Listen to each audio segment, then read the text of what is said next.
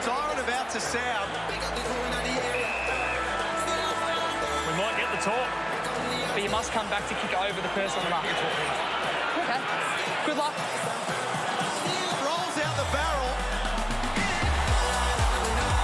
It's long enough. It goes from good to great. So Jack Riewoldt to load up the barrel after the three-quarter time siren. Gets a good piece of it. Launches it from outside 50. Turns to the MCG crowd with a big old fist pump. He's going the barrel. Jack Riewoldt. Spirals from goal.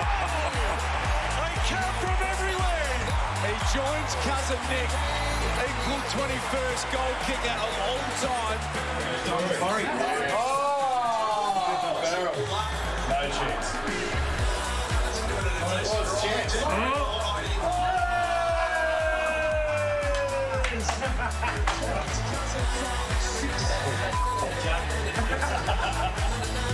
There's nothing quite so good as the barrel. Jack Riewoldt, welcome. How are we, boys? Tom Hawkins, great to have you here. Thank you. Thanks for having me. Welcome, Tom. Have you kicked a memorable barrel before in a game? No, definitely not in the game. That's drop punt range for him. Kicked that great goal on a Friday night. After the siren. Sixth, was it? Yeah. Against Hawks? Well, which one has there been a few? No, I've kicked one and missed one after the siren. But no, I'm not really a taught man, but that was sweet. Did it feel good? I'll tell you what felt great is that I've always asked for a TORP licence, and Dimmer's got a TORP licence where you can hand it out at training if you got it, and I don't have mine. And I thought, bugger it. How do you get it? Or if you kick good torps at training, and I don't do that. That was the biggest wobbler of all time. It was, wasn't it? But I did enjoy the fact that I had one up on him now. Okay, I've got my TORP licence because I've kicked it in the game, so... But what about the emotion after it? To be honest, I mean, it's a big game of footy. Yeah. They're not a bad team, Western Bulldogs. It was pretty tight. Yeah, to kick that and see the reaction. Yeah. They come pretty hard for us in the third quarter. And, I mean, at the moment, Richmond live the yo-yo life in the media. We're up and we're down, we're hot and we're cold. And if we'd lost on that game, apparently our season was over. So, great to have a win. Nice. Jeez, I reckon it was 60, wasn't it? Who touched that there? Do you think the umpire was a bit... his OK good luck was classic. I didn't actually even catch that live. That was brilliant. But I don't think he really thought you were getting it. No, I don't even know why I told him I was kicking a talk, but no, it was good. It was. I had 3 shots after the siren on the weekend, one at half time, one at three-quarter time, and one after the game. So, luckily enough, knocked that one home. Everyone's been running the comparison with Nick because you're dead level. We were wondering where the two of you are against each other, and as it turns out, we're posing the question at exactly the right time. You have played the same number of games. Yeah, it's pretty incredible. We've shared a long journey together, and it's sort of started a year before when we first met as 17-year-olds. So who would have thought in our 16th season we'd each played 307 games and... Same draft? Same draft. Same draft. I can remember my first memories of Tom were when he dominated at the under-18 carnival, but even prior to that, it was this kid that come down, is it Finley's young? Come down to play APS or one of the school colleges down here and was dominating on the school scene over here, and it just starts to build that, and Basher Hooley was the other one. It was this big guy that had nearly a beard at 17 years of age that was kicking bags for the Western Jets. So it's sort of like those mythical blokes that you never meet when you're from Tasmania, but then obviously 16 years later. I thought you were going to say I had the beard.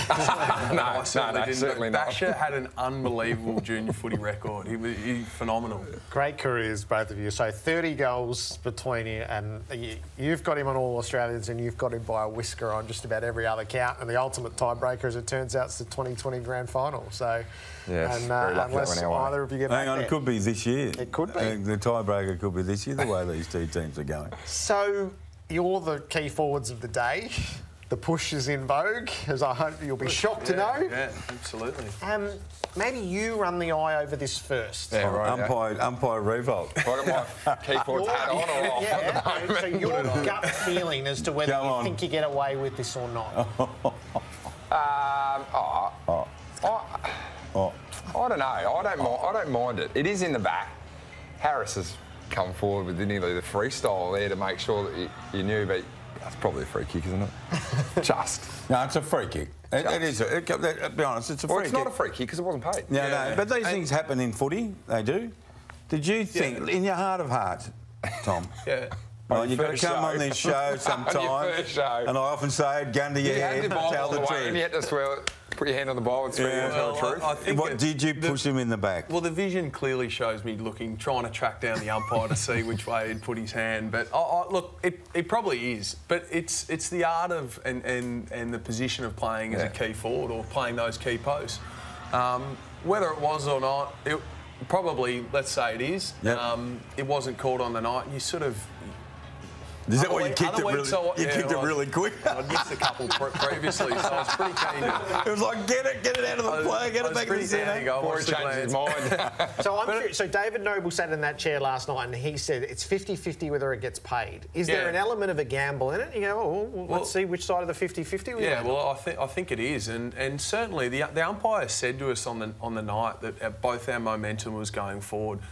Whether or not Harris has gone forward, he's 95, 100 kilos. I certainly don't push that weight round in the gym that easily, but it's just, I don't know. You get him some weeks, others you don't. They probably won't get him for a while, but no, you're in trouble now. There, you reckon? Yeah, you're in trouble. If you ask any forward in the competition, 50-50 are great odds. Forwards are risk takers. It's like if you run to an aerial contest and you're a small player, I'm running forward.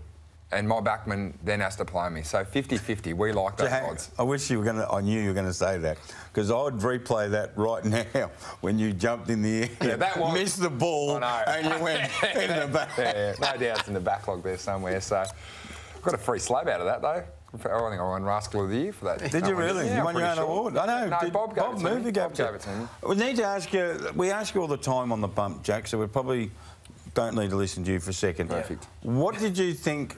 When you saw the Ryder incident, are you very much aware now, Tom? And you've had troubles with the MRO in the past, champ, let's be honest. Yeah. So when you see that, do you think that's gone or do you think that's a 50-50? Look, I thought that was 50-50. It was a really hard one to analyse, but it's really clear that the AFL and players want to take any concussion out of the game. So there's a concussed player as a result of it. I think as players we just have to keep up to what's happening in the game, or you kind of get left behind in a way. So you don't play. Was it 2 weeks? You don't play. Was it 2 weeks? I'm not 100% sure it's 2, but it's the result is that the Will Day's concussed and he misses 2 weeks of footy. So what are you going to do if you're in that situation and you're a robust player?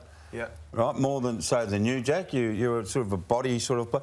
Are you now in your head thinking, I've got to stop, I can't even get myself in that position in front of him? Yeah, and this is really hard to do. These are split-second decisions that you've got to make. But I think it's clear that you have to try and avoid contact if you can. And it's going to be really hard for players moving forward, but the result is you're suspended for 2 weeks. So it's a tricky one and it's going to be hard to adapt, but I think as players... How does that sit with you for you to say, we have to avoid contact? Guys have been around for how many years? 16? 16. Well, that's a huge change, isn't it? The result is evident by the players that are having issues post-career with concussion or have been forced to retire because of concussion. So the evidence is there. We just have to adapt and change as our game evolves, like we've done with other rules that have been implemented, either start of the season or then in season as a result of something that's happened. So it's a tricky one, but yeah, I just think that the answer is that we've got to just keep trying to evolve. Can you just help me out? I've tried to listen to a lot around this, and there are really serious minds who want to apportion some culpability to Will Day in that. I can't see that. What culpability would he have with that? Yeah, I can't. I'm absolutely. Sometimes I'm just lost. I think it's just pretty simple. It's probably rather than going with the shoulder, like just use your palms. No chance of knocking him out if you just push him. Is that what Tim English did a little bit? You think? I haven't seen the English one, to be honest. I haven't watched it close enough, but just that, as soon as you turn the shoulder or you choose to jump or anything like that. You bring in the factor that some people get knocked out in different ways and have different parts of their body and may have whiplash and may hit the ground after a bump. You're basically risking the other player getting injury. So use your pumps. I've never asked you this. Have you been knocked out? Or how many times? Yeah, remember I got knocked out and crawled up the stairs? Crawled up the stairs. Oh, I thought that was just normal activity for you at that stage of your career. Other than that? No, I got one against St Kilda. I've had 2 against St Kilda, and I had 1 as a junior, so 3. Have you, Tom? Yeah, I've only had 1, so I've sort of come out of it okay so far. Are you concerned, Jack, with all the medical expertise coming out now about CTE? Are you in any way concerned about your life post-footy? No. Do you ever think about it? No, not at the moment. No, but I've done like protocol testing and outside of the norm as well to make sure that like I'm still okay and functioning well. But I mean, you probably, if I had another couple or 1 or 2, I'd probably start to get a bit worried. Are you heartened with the way you've started the season, Tom?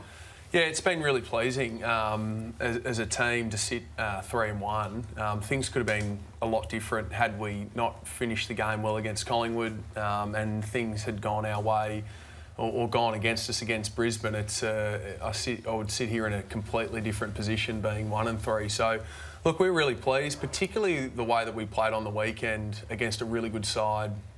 We play at our home ground, which we play really well, but just our style and connection that we played both sides of the footy was really pleasing. Are you happy to have it coming in a bit quicker?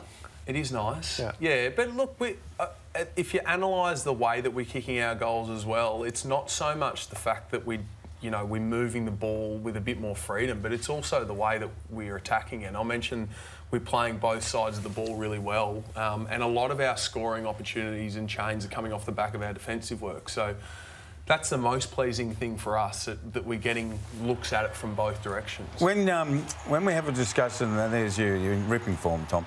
When we see discussions on goal kicking, and Aaron Norton's been a key person in that part of the discussion this week, do you think back, God, I remember when I used to be a pretty inconsistent goal kicker. Does it take age to get yourself a rhythm that holds you in pretty good stead? The art of goal kicking is very different for different players and different people. Now, I think Jack and I probably kick differently, and we probably have different things that we like to focus on. But for me, it's about my balance, and it took me a long time to work out what actually works for me. I think I actually I kick the ball around the ground better than I did at the start of my career. I was a 50-50 goal kicker. I tried experimenting with the way that great goal kickers held the ball, and then at one stage in my career I counted my walking and then my running steps, and I just became too obsessed with it. And I eventually found the balance after years and years of work and just trusted what I did. And I think that is the art of goal kicking. Whether you're myself, Jeremy Cameron, or a Savak Radaglia that just kicks slightly different to me, he finds what he's good at, and then he'll just be, if he can consistently deliver, he'll become a better goal kicker. That's the start of some great conversations, I reckon, with the two of you. It's nice to pair you up. Yeah. It's good Tom and Jack. Good luck in Adelaide. Jack and Easter Tom, I should Monday say. against the Hawks is always tremendous. Right. Top Surely 3 I've Twitter made it. moments. Come on. You've got it, Come on. Could they have gone for the after the sign? So not at 3, that's West Coast. If I get beaten by Shea Bolton again, I'll be so fine. Goal against Collingwoods. Number 2. Number 2. Not number 2. The Bombers. The Bombers, just as if you run right to the wire. Jack would have been There right we with go. that. He likes the Bombers. I we imagine go. Jack is number 1. Number 1 moment is Shea Bolton. No! Tommy! It's our first show. First show. Most tweeted about bias here as well. In the back. What are the comments? You don't want to read the comments, Tom?